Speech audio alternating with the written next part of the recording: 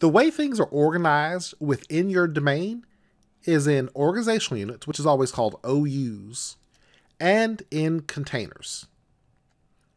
A container is actually created by default. So when you install Active Directory, you're going to have several containers that just exist. But they can be used to group objects within a domain. A key takeaway, or the most important thing about a container, is you cannot apply group policy objects to containers. Now, we have not yet discussed group policy objects, or GPOs, but a GPO stands for Group Policy Object. We do get more into that later. What this allows me to do is apply policies to users and computers. But those policies cannot be applied to a container. Containers are just used for default objects. So the objects that exist when Active Directory is just initially created, most of those objects will exist in containers. Now, a container is just a folder icon, so that's what it's going to look like when you're in Active Directory. Our organizational units, we will create these on our own. The biggest difference between the container and an organizational unit is you can assign these group policy objects, or GPOs, at the OU level. You can also delegate administrative permission. Now, one way to think of this, let's say you have an organizational unit. So I'm going to call it an OU, and you name this OU RTS Computers. You can create a child OU under this named Laptops. You can create a child OU, another child OU under it named Desktops. With these policies, you can apply a policy at any of these levels. So I could have a policy here. I'm just going to write GPO for Group Policy Object.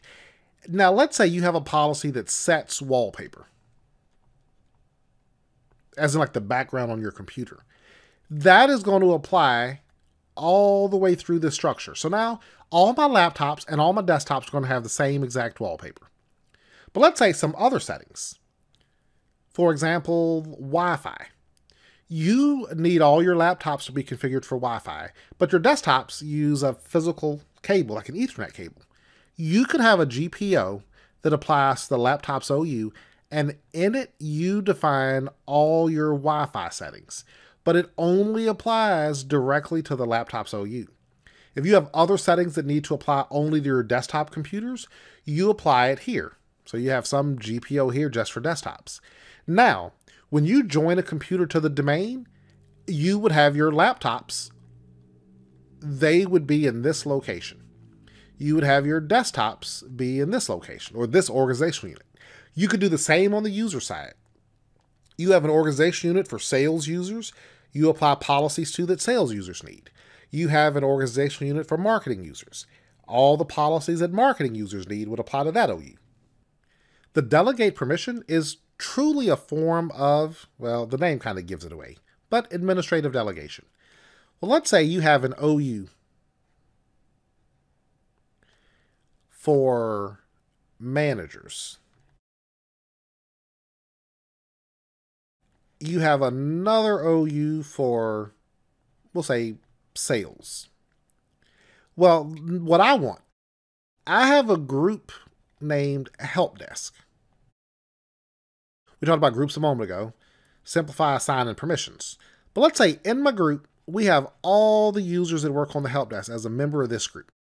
We've decided this initial tier of the Help Desk should not be able to reset passwords for managers, but they should be able to reset passwords for sales users. Then I would simply delegate at the sales OU level, reset password to this Help Desk group, but it's done at the sales OU. So we're assuming all my sales users, their account is in the sales OU. So now when you delegate the help desk group the ability to reset passwords, it only applies if your user account is in the sales OU.